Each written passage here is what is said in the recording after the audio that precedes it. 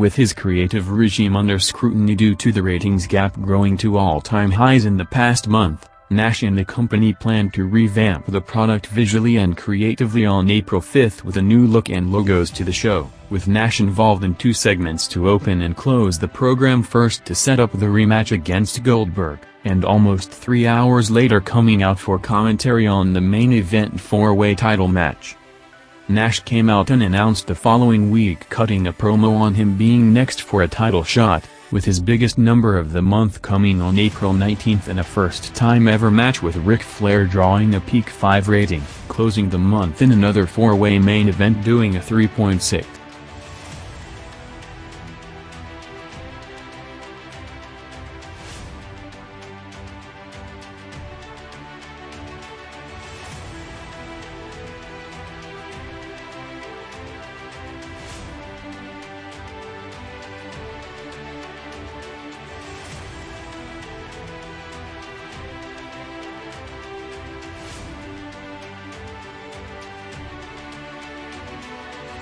With him carrying a knee injury and in the middle of contract dispute with the company, Goldberg worked what would be his last TV match for the next 3 months on April 26 in a 4-way title match, picking up 500,000 viewers to a 3.6 rating, while opening the month as the first one to appear on the new Nitro campaign, coming out for an open challenge to set up the Nash Starrcade rematch and confront Flair and Hogan, building up a 4-way main event in what would also be Hogan's last match before knee surgery, picking up big with over 2.2 million viewers to a peak 5.8 rating.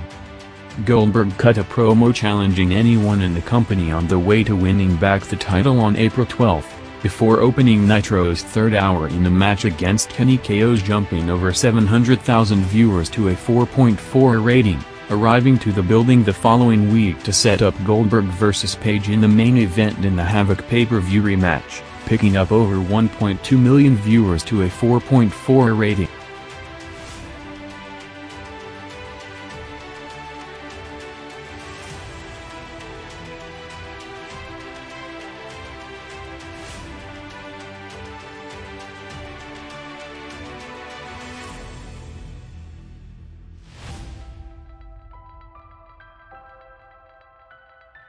A week after his babyface turn on McMahon and the corporation, Big Show faced Rock and Hunter in a handicap match in the main event on April 5, before teaming up with Austin to take down the Titantron in the Raw Overrun, doing a 7.2 rating. Show worked 3 TV matches in the next 3 weeks combined, jumping over 1 million viewers against Christian Viscera in a tag match with Mankind against Test and Bossman, drawing quarters between 6.3 to 6.6 rating, while in the background starting the build-up to the first Show vs Taker match, with them facing off for the first time on April 19.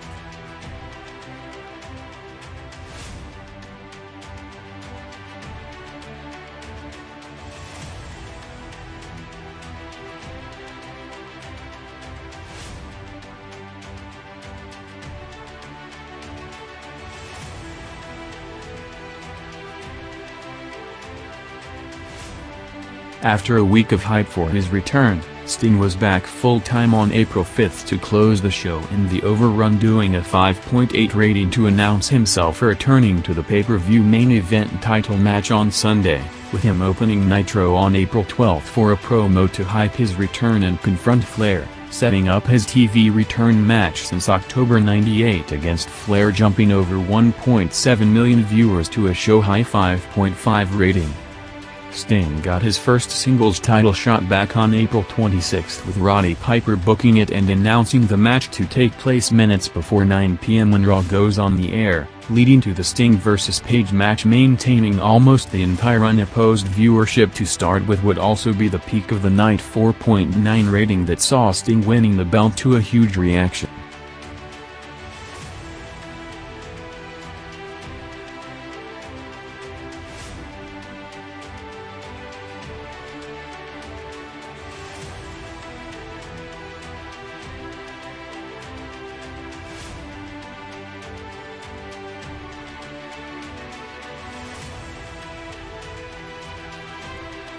After years of working for the opportunity, Dallas Page got his shot for a run on top in April 1999 with him headlining every Nitro show during the month as world champion in 4 main event title matches, first in a 4-way against Goldberg, Hogan and Flair, doing Nitro's highest rated peak of the month 5.8 rating, while a week later Page faced Scott Steiner in the program blow-off match, jumping over 1.1 million viewers to a 5.4. Page faced Goldberg in the rematch of the still highest-rated match in Monday Night War's history on April 19, doing a 4.4 rating in the main event, with him working twice on April 26, first dropping the title to Sting at 9 p.m. in a match doing a show-high 4.9 rating, before winning it back 2 hours later past 11 p.m. in a 4-way against Nash, Goldberg and Sting, doing a 3.6.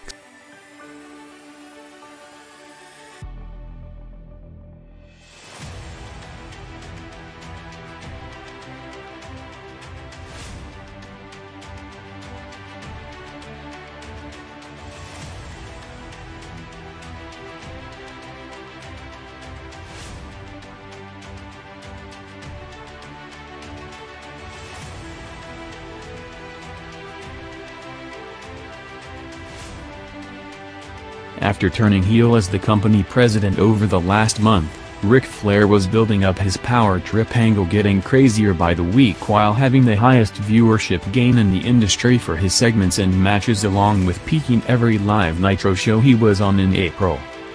Flair's 3 peak segments started with the highest-rated match of the month with a big star power 4-way match in the main event of the first revamped Nitro from Vegas, spiking over 2 million viewers to a 5.8 rating, with Flair working against Sting the following week in his TV return match, doing another massive gain of over 1.7 million viewers to a 5.5, WCW's highest-rated quarter in almost 3 months.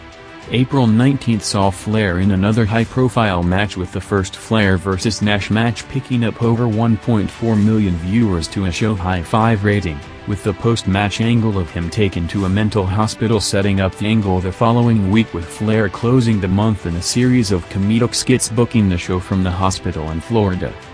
After being off television since last June with knee injury, Randy Savage was back full-time on TV in an angle with Flair not allowing him to return to the ring, building up the feud with Savage interfering in Flair's matches on the way to being reinstated.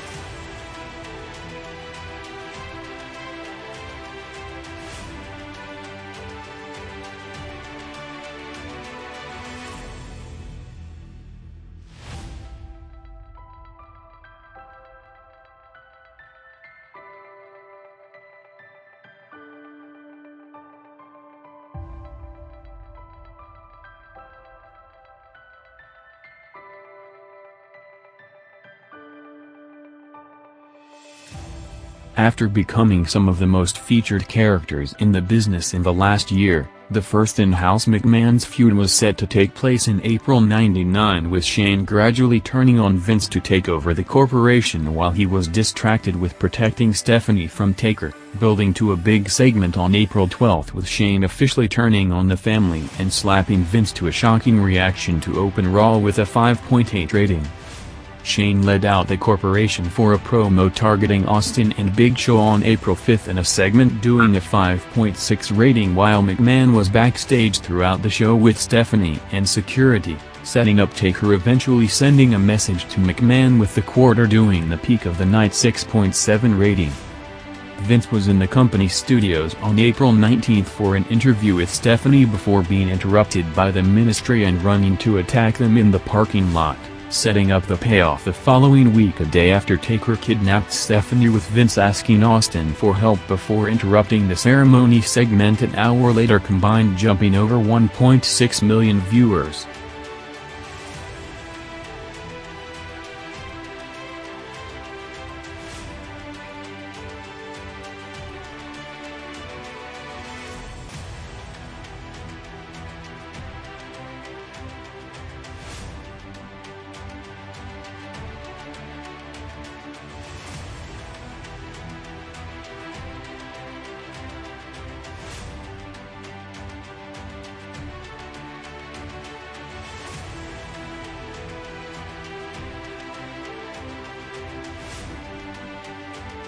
Undertaker's chase after Stephanie to get to McMahon along with a feud against Ken Shamrock was heavily featured throughout April with multiple segments on a weekly basis, starting on April 5th with Taker and the Ministry coming out unannounced during Raw's first hour to send a message to Vince saying that there will be a sacrifice tonight, setting up the segment an hour later with Taker getting Ryan Shamrock instead, doing 6 and 6.7 ratings with a combined gain of over 1.6 million viewers. Taker and Shamrock were all over the show the following week with segments in 4 separate quarters on the night, first with the Ministry coming out at the top of the hour with Taker sending a message to McMahon through Deborah, bringing out Shamrock for the save before finding Ryan in the boiler room with another attack from the Ministry in a quarter picking up over 700,000 viewers to a show-high 6.8 rating, with Shamrock returning to close the show calling out Taker again to start a brawl in the build to their Backlash match.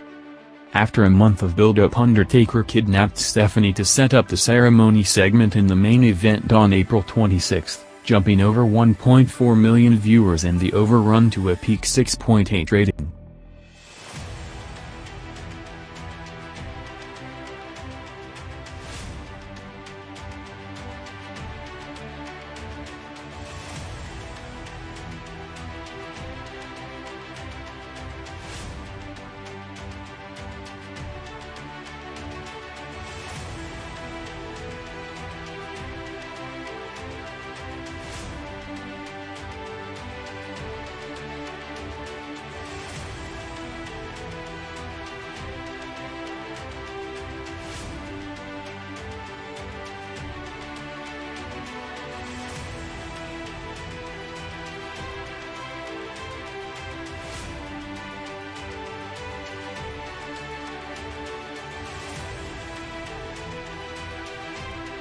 April '99 saw Rock gradually turning babyface throughout the month, playing off the crowd at the Nassau Coliseum on April 5 before main eventing the show in the handicap match with Triple H against Big Show, jumping over 700,000 viewers to a 7.2 rating.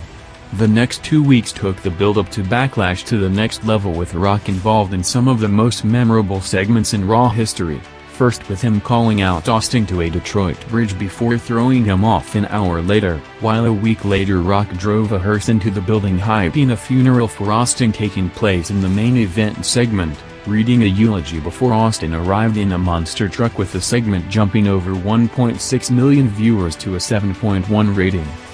With the crowd reactions forcing Rock to turn, the planned long-term Rock vs. Austin program into the summer of '99 was cut short at the Backlash pay-per-view, with Rock officially turning on Shane and the corporation on the day after the event, setting up Rock vs. Shane with the match picking up over 900,000 viewers to a 6.3 rating, as Rock ended April with the highest viewership gain in the WWF.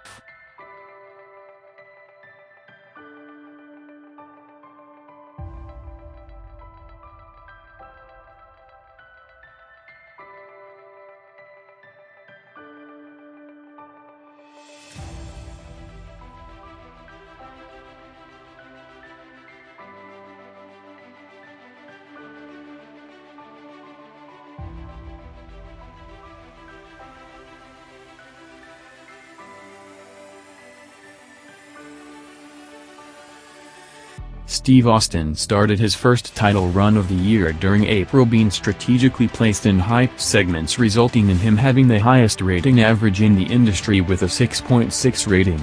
Austin made his first appearance of the month with Raw already 2 hours and past 11 p.m., running in to confront the corporation after Shane put the Smoking Skull belt on the Titantron throughout the show to end with Austin and White taking it down and ripping the screen in the overrun, doing a 7.2 rating. Austin came out to call out Rock the following week in the segment, doing a first-hour high 6.5 rating, before driving to take his belt from a bridge over an hour later and end up in the water, setting up Austin interrupting his funeral on April 19, arriving minutes before 11 p.m. to run over Rock's car and take him out 6 days before the rematch in the overrun, drawing a peak 7.1. with Austin bumping Raw over 900,000 viewers to a 6.3 rating for the Backlash follow-up promo on April 26 with McMahon asking for help with Taker, ending the month running in for the save to take out the Ministry and the Overrun, doing a peak 6.8 rating.